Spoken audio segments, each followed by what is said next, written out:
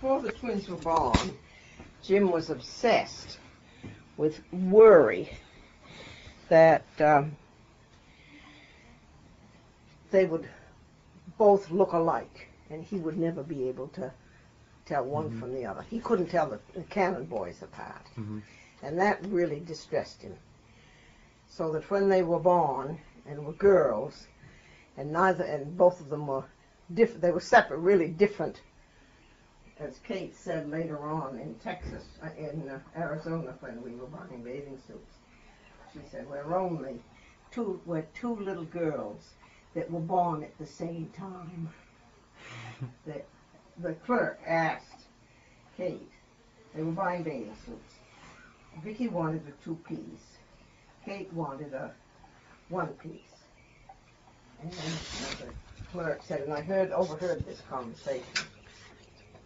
Did I hear your mother say that you girls are twins? And Kate, quick as a wink, said, no, we're not twins. We were just two little girls that were born at the same time. Because they didn't look at all like each other.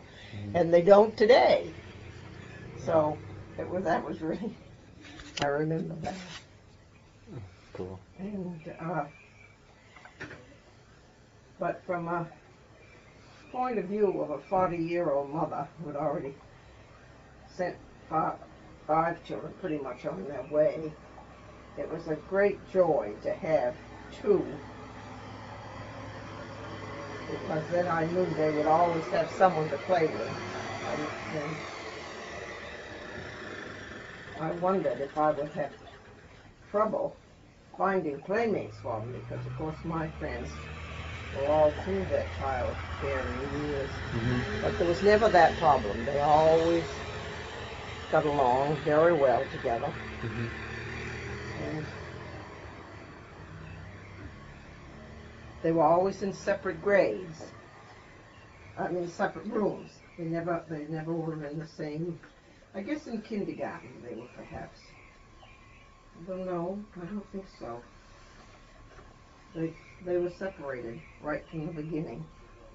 But they had excellent grounding. They both read early and read well, and have continued to this day to be good readers, which I think is the most important thing you could get from education, is the joy of reading and learning.